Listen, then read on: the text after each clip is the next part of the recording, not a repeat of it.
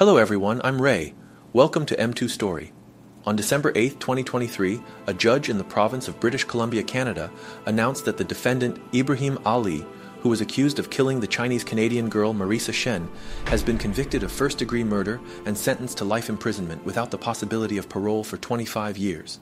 This can be considered a gratifying outcome, given that the marathon-like trial, lasting for 6.5 months, has finally ended. However, it is also a long-awaited verdict, as the victim's family and those seeking justice had been waiting for 6 years. If Marrisa were alive today, she would have been a young woman approaching her 20s. It can be said that this is a case where justice has been served, but it still lingers as a deeply troubling one for many.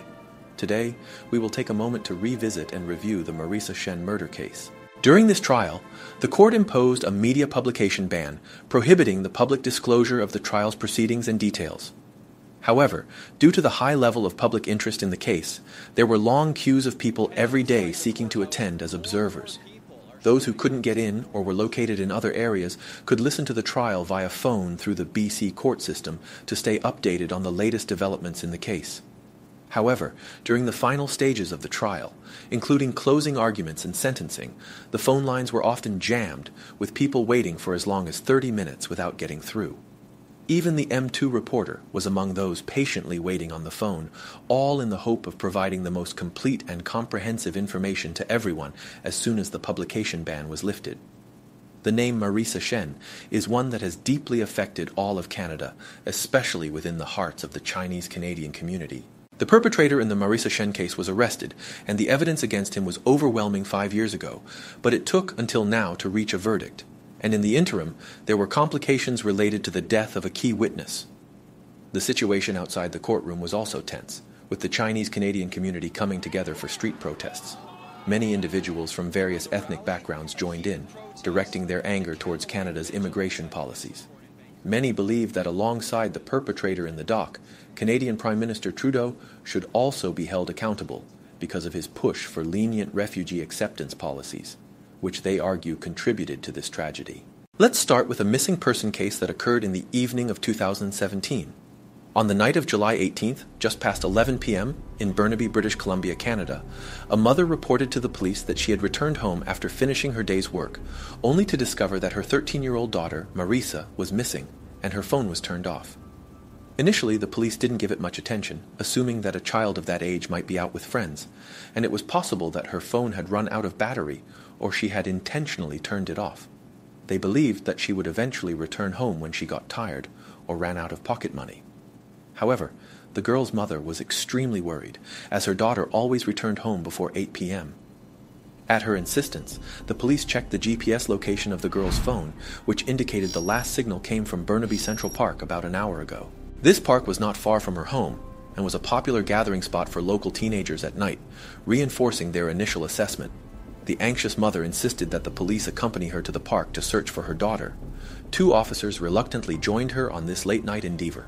By this time, it was approaching midnight, and the 3 of them used flashlights to search the area multiple times but found no signs of Marrisa. The police advised the mother to return home and wait for updates. Less than an hour later, a routine patrolling officer in the southeast area of the park discovered a pink owl-shaped cartoon wallet and a powered-off cell phone near a footpath. About a meter away, there was a dropped white piece of paper, a student ID card with the name Marrisa Shen on it.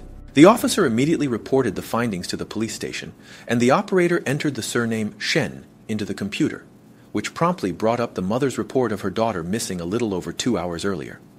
It was only at this point that the disappearance case garnered the full attention of law enforcement.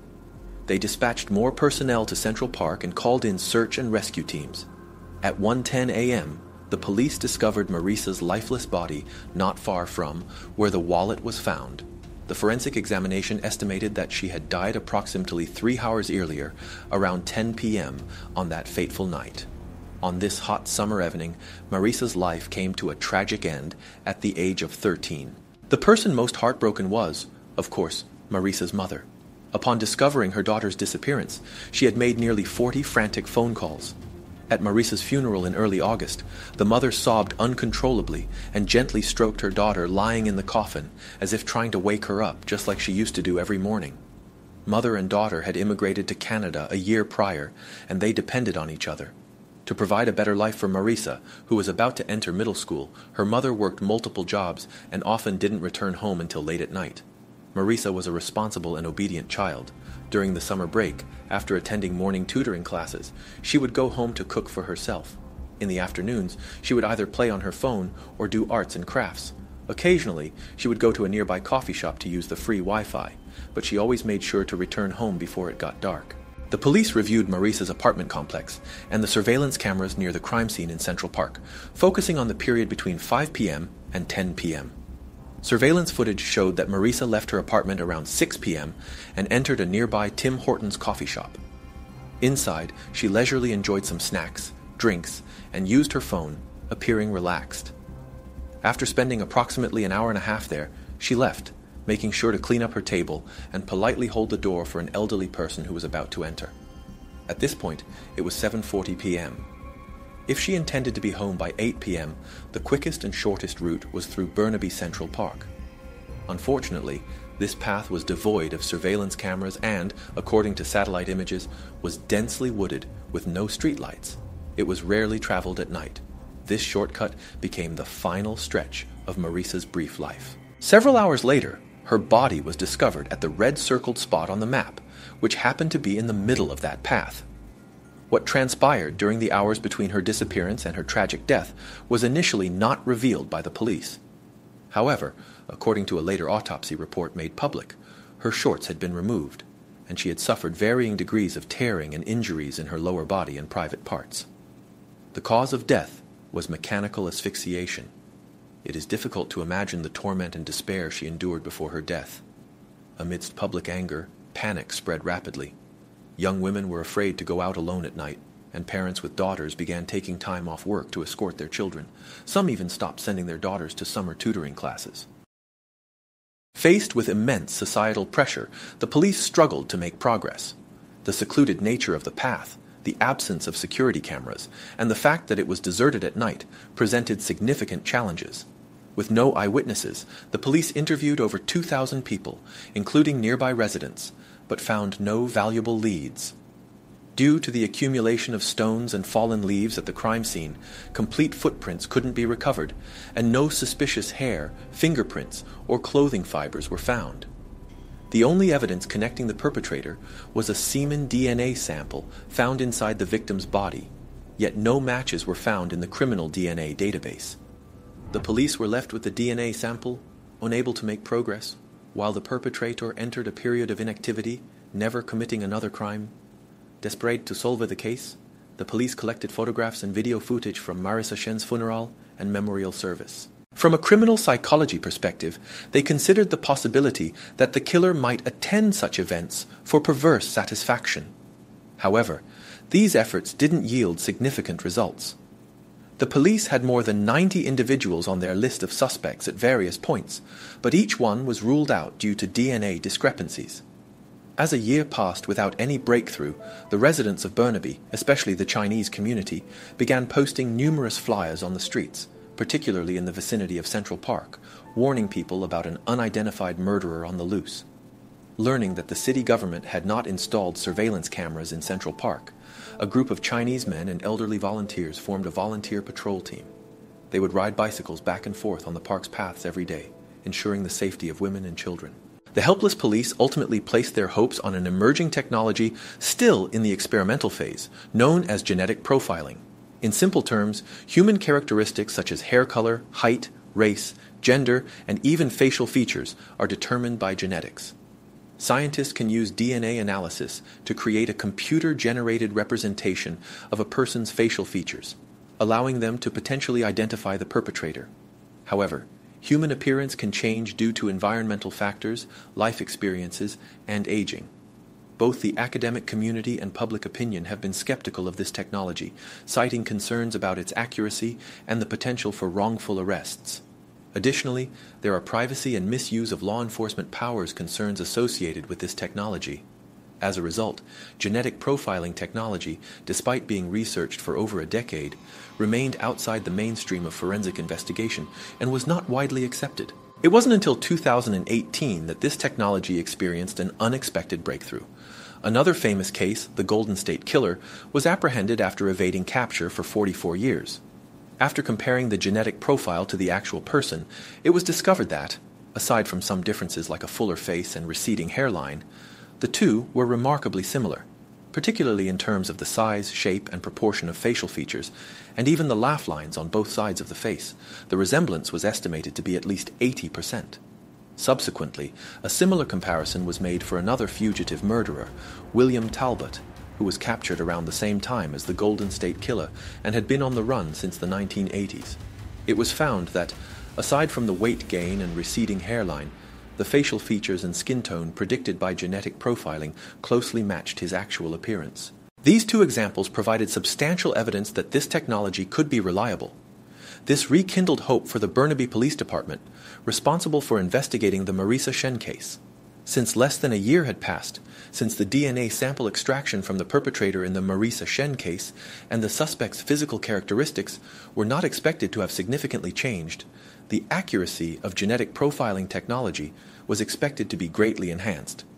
Based on the genetic profile, the perpetrator who killed Marrisa was estimated to be between 25 to 35 years old, with dark hair and eyebrows, light brown skin, a slender oval face, a long nose, and a chin that may have a feature commonly referred to as a butt chin. DNA analysis also indicated with high certainty that this individual originated from the Middle East, specifically the northern regions of the Middle East, including Syria, Lebanon, northern Turkey, and a small area of Iraq. This significantly narrowed down the pool of potential suspects. To avoid potential issues related to racial discrimination, the police did not publicly release the genetic profile of the suspect. Instead, they shared it on a limited basis with certain Middle Eastern communities and organizations in the local area. This approach aimed to collect leads while encouraging young men in these communities who resembled the suspect to voluntarily provide DNA samples, assisting in both solving the case and clearing their names. The police themselves understood that the perpetrator certainly wouldn't voluntarily provide a DNA sample. However, when they cast this wide net, they hoped to get lucky by finding one or two of his close relatives. And indeed, luck was on their side. In late August 2018, the laboratory responsible for testing delivered some promising news. Among the more than 300 voluntarily provided samples, there was indeed a relative match, although it wasn't a direct relative. It was a close relative within 3 generations. Upon hearing this news, the police were both excited and somewhat disappointed. They knew that Middle Eastern families are known for their size, often having over 20 cousins and around 40 second cousins. Going through them one by one could take an eternity. However, soon another piece of news arrived that reinvigorated the police. The investigation revealed that within the family of the person who provided the matching sample, only one male member met all the criteria from the genetic profile. It turned out that this family had arrived in Canada as refugees from Syria just over a year ago.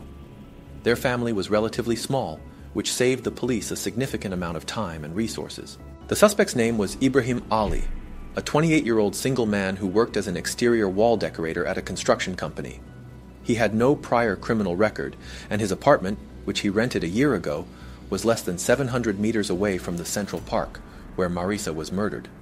The police didn't have much trouble collecting his DNA sample from the discarded items in his life. After analysis, it was a perfect match with the DNA found inside Marrisa. With such solid evidence in hand, the police wasted no time in apprehending him from his workplace and charged him with first-degree murder. After 1 year and 2 months, the real perpetrator was finally caught. However, what people didn't anticipate was that a legal nightmare that would last for 5 years was just beginning. First of all, despite mainstream media downplaying the suspect's refugee background, it stirred a significant public outcry. The main reason for this was that some citizens had questioned the Canadian government's practice of accepting 25,000 Syrian refugees, fearing it would not only pose a financial burden, but also create security risks. At the time, Prime Minister Trudeau had assured the public that Canadian safety would be guaranteed. To substantiate his claim, the Trudeau government had publicly disclosed the conditions for refugee sponsorship. They emphasized prioritizing families, particularly women and children, while allowing men to remain in Syria to protect their homeland. However, Ali was only 28 years old and unmarried, raising questions about how he could came to Canada. media outlets continued to dig deeper. It turned out that Ali had come to Canada through a program called private sponsorship, which was significantly different from government-sponsored refugee intake. Specifically, as long as a private group or individual pledged to cover all expenses, including accommodation, settlement, healthcare, and basic living needs, the sponsored party could also utilize the expedited refugee approval process. They did not need to meet requirements related to gender, age, or family background. However, although it seemed that money could get things done, the difficulty level was high. For a typical family of 4, sponsorship costs ranged from $80,000 to $100,000 per year, depending on the city where they settled in Canada. In some cases, the costs could be even higher, depending on local housing prices. This sponsorship period was for a minimum of 1 year and could extend up to 3 years. According to information from the Canadian Broadcasting Corporation, CBC, the St. Andrew's Wesley United Church in Vancouver, along with a community group from Bowen Island, collectively sponsored Ali's relatives, a family of 6 from Syria. In a short amount of time, they raised $650,000 in donations, found a house for them on the island, furnished it, rented a car, registered the children in schools and daycare, and even took care of details like airport pickups. As donations poured in enthusiastically, they found themselves with an excess of $50,000. That's when Ali's relatives had an idea. Since they had an eligible bachelor brother, Ali, they decided to use the surplus funds to sponsor him as well. On March 2, 2017, this family of 7 arrived in Canada, greeted not only by relatives, but also by representatives from the church and island residents.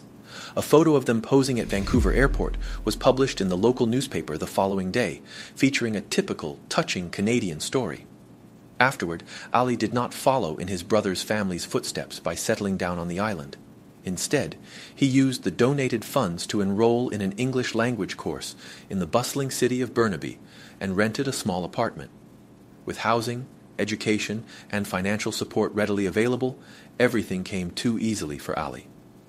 It was just 4 months later that he would commit a heinous act against the unsuspecting girl, Marrisa Shen. What's even more infuriating is that just 3 months before Ali was apprehended, he was invited back to Bowen Island to reunite with his brother's family, celebrating his 1-year anniversary in Canada. This event also made the newspapers, and in the photos he appeared even more relaxed and composed compared to a year earlier. Little did anyone suspect that he had already taken an innocent life. The story of this heartwarming Canadian murderer became widely discussed, and people directed their anger towards Canadian Prime Minister Trudeau. After all, he had assured the public that accepting a large number of refugees would not pose a threat to societal security. Now, how would he respond to the questioning and criticism from various quarters? What did he say during his formal response in an interview with Maclean's magazine? One is asking what you have to say about the arrest in British Columbia of Ibrahim Ali, who was a Syrian refugee, following the murder of a teenage girl named Marrisa Shen. Obviously, it's devastating news for her family, for her friends. It's a terrible tragedy. Anytime someone is murdered, it's a terrible thing. I trust our justice system. I trust our system to go through its processes, to both apply consequences to this and to make sure that we're thinking about how we continue to keep people safe. One can only say that Prime Minister Trudeau's words were eloquent and impeccable, leaving no room for criticism on the surface. However, it feels like he said everything while saying nothing at all. What drew the most criticism were his facial expressions during this short 1-minute speech. He had several moments where he smiled but seemed to restrain himself, creating an awkward impression no matter how you look at it. As a result, multiple media outlets reported headlines like Trudeau's first response to refugee-related murder of a Chinese-Canadian girl, multiple laughter incidents, sparking public outcry once again. However, some argued that throughout the over 60-minute interview, Trudeau consistently wore this half-smile, neither genuinely smiling nor frowning, and his face appeared visibly tilted to one side. They believed it was unrelated to the Marrisa Shen case and shouldn't be considered discrimination against the Chinese community. Did Trudeau really laugh? Quickly became a trending topic, and both his supporters and critics engaged in heated debates online. So, how did the reliable legal system that Prime Minister Trudeau mentioned handle this case? Firstly, Ali rejected the prosecution's offer of a second-degree murder plea agreement and insisted on pleading not guilty, leading to the dismissal of 5 lawyers as he sought one who could secure his immediate release. Since Ali couldn't afford a lawyer, all the lawyers assigned to him were legal aid lawyers. While these lawyers are free for Ali, the fees are covered by the government, ultimately funded by taxpayers. The final choice for Ali was Kevin McCullough, a lawyer with 30 years of experience specializing in cases involving sexual assault and murder. According to information provided by McCullough's law firm, his fees start at $300 per hour. Every time Ali changed lawyers, they had to review the entire case file again, incurring additional fees and often leading to trial delays due to the new lawyer's unfamiliarity with the case. Unlike lawyers who can be hired with money, finding a Kurdish language translator for Ali was challenging. He claimed he couldn't speak English, French, or even Arabic, the official language of Syria. The only language he claimed to know was a relatively obscure dialect of Kurdish, and he could only speak and understand it but couldn't read or write. Certified Kurdish language translators in Canada are scarce, and their fees are also quite high. Because of the language barrier, every time Ali communicated with his lawyer, a translator needed to be present, causing delays whenever the translator wasn't available.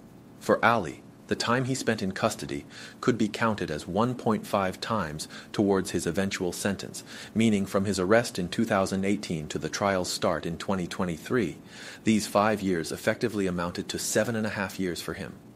Due to the lawyers and Ali's constant disruptions, the trial was repeatedly postponed, and it was further delayed by the COVID-19 pandemic. It wasn't until April 2023, nearly 6 years after Marrisa's murder, that the trial officially began. A memorial bench for Marrisa Shen was placed in the Central Park where she was last seen, with an inscription that read, "Thoughts are long, love is long, we will hold hands again in the afterlife." Marrisa's mother's deep longing for her daughter moved many. However, this long-delayed trial faced numerous twists and turns. Firstly, the trial was delayed due to various reasons. The translator tested positive for COVID-19 and had to self-isolate, and one juror had to leave because of a family member's death. In the meantime, Ali, the defendant, repeatedly acted up. He claimed that during his years in detention, he developed schizophrenia, experiencing hallucinations, severe headaches, and memory and judgment impairments due to medication prescribed by doctors. He frequently used these claims as reasons for requesting postponements of the trial. After 5 months of ups and downs, the courtroom was suddenly hit with devastating news. Tracy Pickett, a 55-year-old female forensic pathologist who was a key prosecution expert witness in the case, was found dead in a wooded area in Southlands. After conducting an investigation, the police concluded that Dr. Tracy's death was a suicide. They believed that her ongoing battle with depression, coupled with her participation in the Marrisa Shen case as a witness, had brought back painful memories, which became unbearable, leading her to take her own life. What's most puzzling is that she continued to testify in the case until the day before her death, helping to uncover the injustice suffered by the victim. As a senior forensic pathologist known for her responsibility and dedication, why did she suddenly abandon everything and, on her way to work, choose to end her life in a remote area? Despite numerous doubts, the police ultimately ruled her death a suicide. Meanwhile, Ali, the defendant, did not miss the opportunity to request the dissolution of the jury and a retrial, citing the death of this crucial witness. However, after careful consideration, the judge decided to proceed with the trial, only removing Tracy's previous testimony from the record. It seemed that with the situation turning increasingly unfavorable, Ali's defense attorney resorted to a desperate and shameless strategy, shifting blame onto the deceased victim, knowing that Marrisa Shen could not defend herself. Counsel claimed that Marrisa Shen was a troubled teenager whose relationship with her mother had deteriorated and who did not want to return home.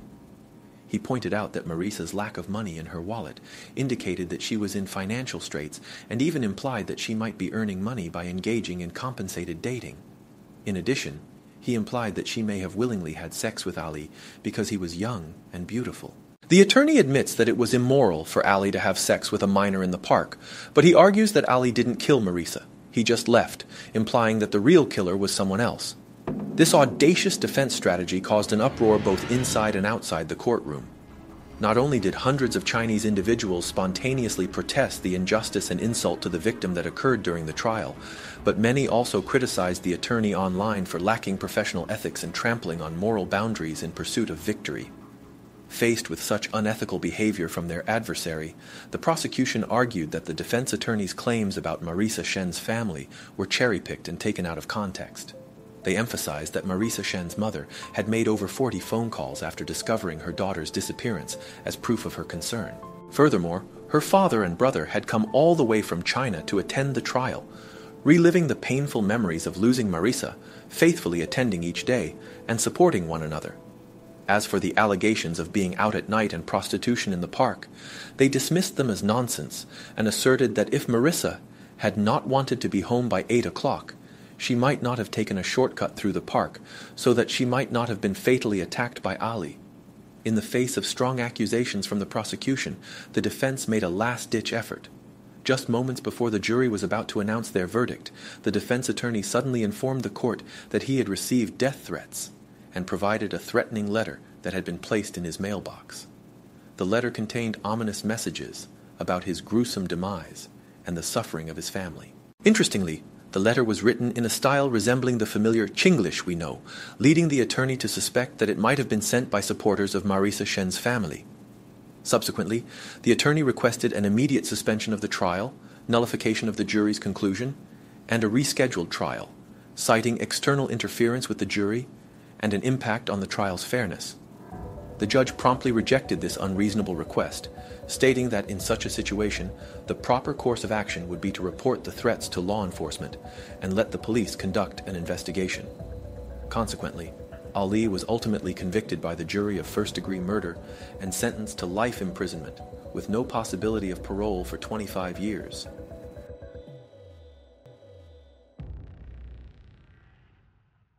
And just as we were about to conclude the narrative of this case, another startling development emerged.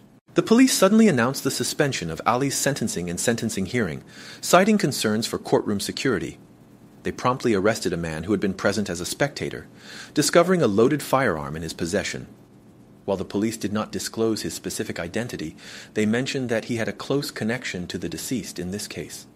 However, based on confirmations from other eyewitnesses at the scene, it was revealed that this middle-aged man was Marrisa Shen's father. The motive behind his risky act of bringing a firearm into the courtroom remains unclear. Still, it appears highly likely that he may have intended to confront the defendant or the defendant's attorney. Since Canada does not have the death penalty, Marrisa's father seemed determined to deliver his version of justice for his daughter, seeking vengeance. This impulsive action introduced a new twist to the case's final moments. Once again, the defense attorney, citing threats to his own life, requested the nullification of the trial's outcome and a retrial. Simultaneously, an appeal was filed. Do you recall how Prime Minister Trudeau commented on this case? "We trust that our legal system will provide a satisfactory outcome for everyone." Personally, I believe there should be an additional statement. If the legal system fails to solve the problem, inevitably, then it is natural for some to resort to other means to ensure that the offender bears the consequences that he deserves. Thanks for watching. See you in our next episode.